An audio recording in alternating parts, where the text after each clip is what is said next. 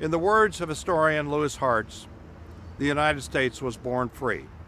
Its liberation from British rule began where I'm standing, on the village green in Lexington, Massachusetts. It was here on a spring morning in 1775 that American colonists first fought the British. Paul Revere had ridden through the night to warn local militia that the British were marching their way. The militiamen were farmers, merchants, and craftsmen. They numbered less than 100. The British force was 10 times larger, and they were regular soldiers, part of the world's finest army. It was no contest. The firing stopped within moments. 8 Americans lay dead. The only British casualty was a lightly wounded soldier. But the battle came to be known as the shot heard round the world. Democracy had found its champion, a people who were willing to fight to free themselves of a king. From here, the British force marched on Concord, 7 miles to the west. There they faced off against a larger group of local militia. This time, men on both sides fell. As the British marched the 20 miles back to Boston, they were fired upon by Americans positioned in the woods. More than 1,000 Americans, one of them 80 years of age, had grabbed their muskets and joined the fight. The British were trained to fight in the open field, not against men protected by rocks and trees. Soon the British were in full retreat. When they finally reached Boston, they had lost nearly 100 men, double that of the Americans. On that April day, more than 2 centuries ago, Americans fought for a different form of government, one where the people would govern themselves. That vision was idealized a year later in the words of the Declaration of Independence. We hold these truths to be self-evident, that all men are created equal, that they are endowed by their Creator with certain unalienable rights, that among these are life, liberty, and the pursuit of happiness.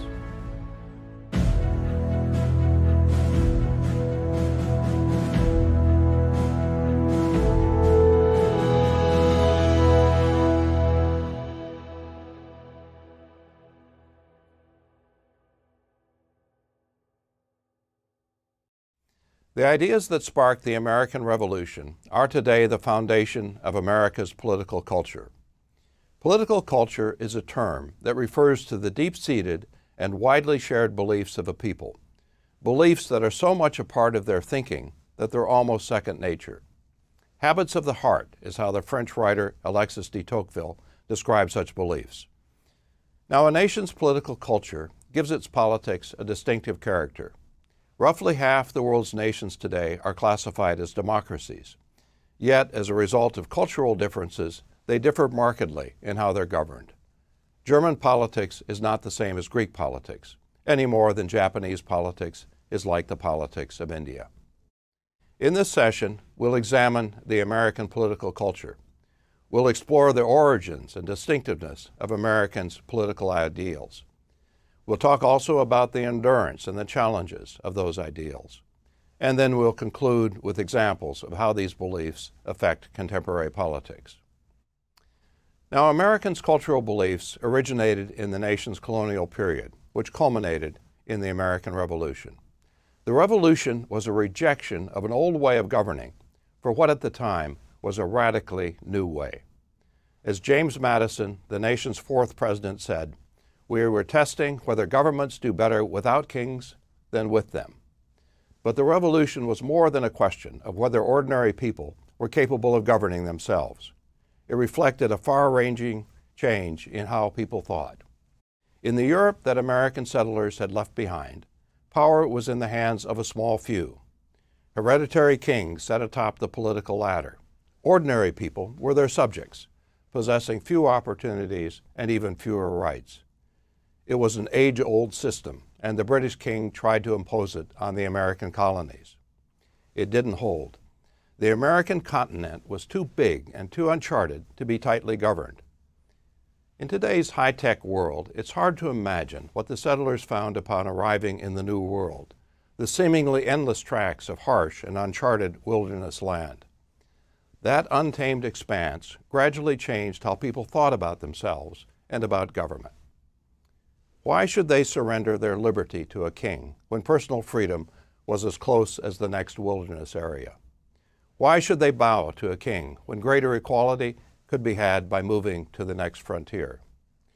Why should they work in the fields of a king? Why should they accept the age-old feudal system when land was freely available and could be made productive by their own hand? And why should they be governed by laws created by a king an ocean away when they knew their governing needs far better than any distant ruler? It was the gradual dawning of these radical beliefs that constituted the real American Revolution. As the nation's second president, John Adams, said, "The American Revolution started first in the minds and hearts of the people." The armed revolution served to crystallize what Americans had come to believe, that they should be free, equal, self-reliant, and self-governing. Today, the beliefs nurtured during the colonial period are the cornerstone of the American political culture. They define even what it means to be an American. The people of most countries derive their identity from shared ancestry. What makes someone French or Chinese, or defines them as a Turk or a Russian? It's common ancestry. They share land and a bloodline that goes back centuries. The French have a nation that's more than 1,000 years old. The Chinese have one that's even older. It dates back more than 4,000 years. Americans are different. They don't have a common bloodline.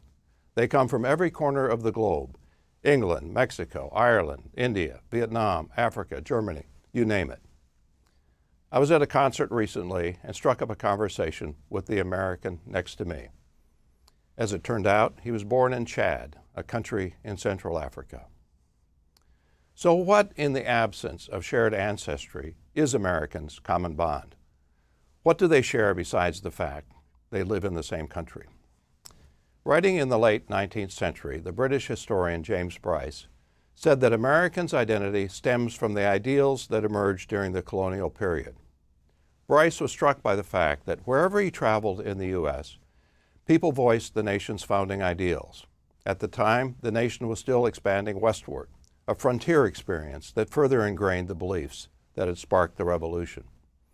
Even today, these ideals, liberty, equality, individualism, self-government, are central to Americans' identity. Collectively, they've been called the American Creed. They have been imprinted in Americans' minds by rituals, such as 4th of July celebrations and the reciting of the Pledge of Allegiance by Americans' children at the start of each school day. They have also been sustained over time by the words of America's leaders. Abraham Lincoln's call for a government of the people, by the people, and for the people. Franklin Roosevelt's proclamation that we are a nation of many nationalities, bound together by the unity of freedom and equality. Barack Obama's plea in his first inaugural that America reaffirm the promise that all are equal, all are free, and all deserve a chance to pursue their full measure of happiness. But Americans' ongoing embrace of the nation's founding ideals is more than a matter of rituals and rhetoric. Americans have found that their nation's founding ideals are worth keeping. To be free of repressive government, to be the equal of others, to be economically independent, to have a say in your own governing. Those are abiding principles.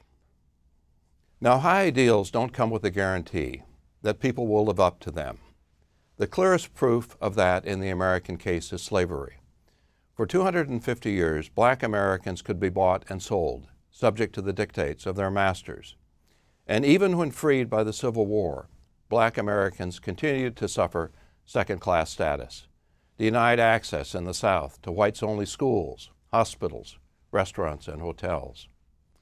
Unequal treatment was also the fate of Native Americans and of women. Asians, too. For a long period, America made it clear that Asians were not wanted here. Chinese and Japanese laborers had been brought here to do the work of laying the tracks for the Western railroads. Once the work was done, they were pressured to leave. Many did. Later, they were barred from entry. Through the Immigration Act of 1924, Congress imposed a complete ban on Asian immigration. Not just Chinese and Japanese, but Koreans, Indians, and other Asians as well. Racism was behind these policies, but America's leaders found it more convenient to say that the Asian way of life didn't conform to the American way. In justifying the 1924 ban, President Calvin Coolidge said that those who do not want to be partakers of the American spirit ought not to settle in America. He delivered those words while speaking from the base of the Statue of Liberty. Such examples might suggest that America's cultural ideals are devoid of meaning, high-sounding words but little else. And that's sometimes been true. Cultural values are not commandments. They are principles that people can live up to or ignore. Americans' cultural beliefs are particularly challenging. They are rooted in high ideals. Liberty, for instance, is not license. It's not freedom to do whatever you please. It's rooted in free choice, but it entails responsibility. Freedom up to the point where it infringes on the freedom of others. Americans' cultural beliefs also conflict. Self-government, for example, implies the right of the majority to rule, whereas liberty implies that individuals have rights beyond the reach of the majority. When majority rule and minority rights come into conflict, each side can say that it has Americans' ideals on its side and no resort to logic and persuade either side that the other has the larger claim. Yet, despite their conflicting implications and unfilled promise, Americans' ideals have left their mark on the nation's politics. It's impossible to understand the course of American history without taking its cultural ideals into account. It's true, for example, that racial, gender, ethnic, and other forms of discrimination constitute the darkest chapter in the nation's history. Yet it's also true that the struggle of Americans across the generations to build a more equal society is one of the nation's brightest chapters. How, other than a commitment to equality, can we explain the frequent political movements that have sought to make America a more equal place? There have been scores of such movements, including the abolitionist movement, the suffragist movement, the women's rights movement, and the contemporary gay rights movement. Particularly noteworthy is the Black civil rights movement of the 1950s and 1960s. America's mistreatment of blacks came into sharp focus with the end of World War II. Black soldiers had fought bravely to defeat Nazi racism in Europe, only to return home to racism. Black Americans began to agitate for their rights in ever more forceful ways, eventually turning to boycotts, sit-ins, rallies, marches. A major breakthrough came in 1954 when the U.S. Supreme Court invalidated state laws in place throughout the South that required black children to attend public schools separate from those of white children. In its ruling, the court said, "Separate educational facilities are inherently unequal." As the civil rights movement grew, led by inspirational leaders like Martin Luther King and Ralph Abernathy, it attracted ever broader white support. By the early 1960s, polls indicated that 3/4 of non-Southern whites favored an end to racial discrimination in restaurants, hotels, and other public accommodations. In 1964, Congress passed the Civil Rights Act, which did precisely that. As he prepared to sign the legislation, President Lyndon Johnson said, "We believe that all men are created equal, yet many are denied equal treatment. We believe that all men are entitled to the blessings of liberty, yet millions are being deprived of those blessings, not because of their own failures, but because of the color of their skin. But it cannot continue. The principles of our freedom forbid it, and the law I will sign tonight forbids it." The civil rights movement would not have succeeded without the courage and determination of the black community. But the movement also had behind it the moral force of Americans' professed belief in equality. It was that force that Martin Luther King summoned when he challenged America to rise up and live out the true meaning of its creed, that all men are created equal. Now, as I noted earlier, a nation's political culture gives its politics a distinctive form. Cultural beliefs clearly do not determine precisely what a people will do, but in the long run, they affect what a people will regard as appropriate and desirable, and thus what they will try to achieve. Cultural beliefs serve as unstated rules of behavior. They act as boundaries on what people will find acceptable and what they will strive for. Take, for example, Americans' belief in individualism. Although individualism is also a part of the political culture of European nations, it takes exaggerated form in the United States because of its unique history.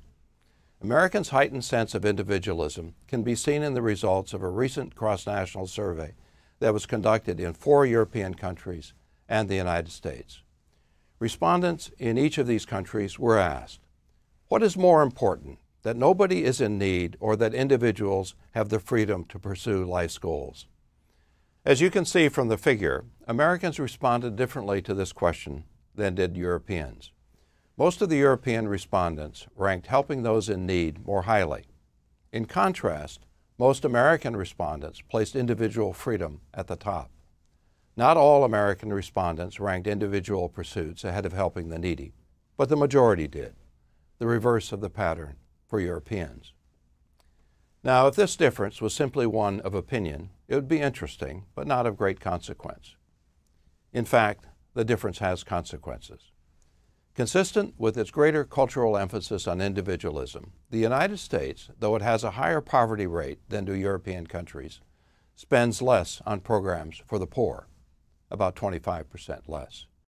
The rules of welfare eligibility also differ. In most European countries, for example, citizens are entitled to government-provided health insurance. They don't have to prove that they're poor to be eligible for it. In the United States, proof is required. Individuals must show that they cannot buy it on their own, that they lack the financial means before they are eligible for government help in obtaining health insurance.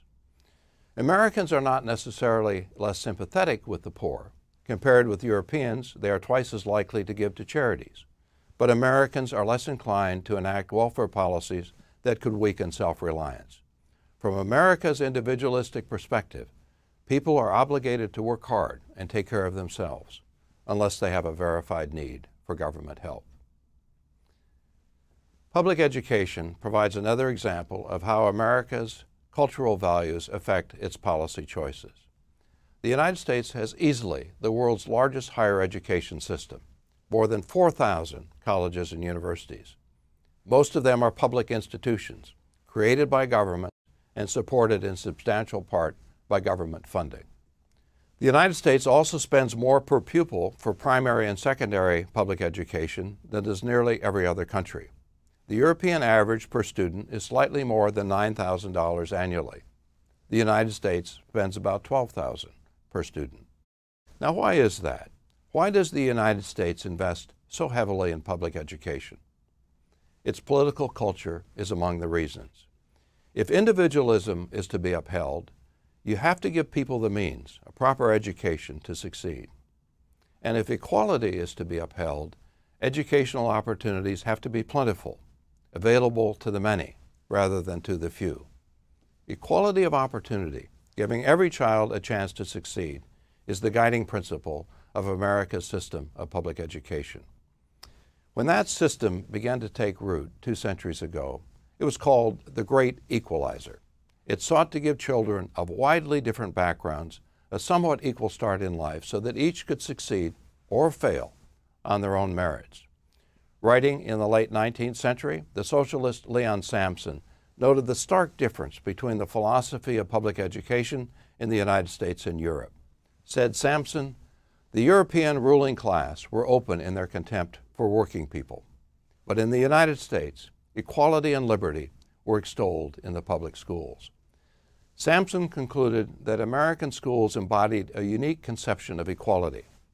Everyone was being trained in much the same way, so that each person would at least have a chance at success. Since then, of course, European nations have broadened the reach of their education systems. Nevertheless, differences remain. In some European systems, high school students are separated into those that receive pre-college training and those that get vocational training. In contrast, most American schools offer a relatively standardized curriculum. Each student takes more or less the same set of courses: math, science, language, and the like. Some American educators have questioned the wisdom of this approach. Given the differences in students' interests and aptitude, they think vocational training should be a larger part of the U.S. educational system. But a standardized education is consistent with America's core values. It's squarely in line with the principle of equal opportunity.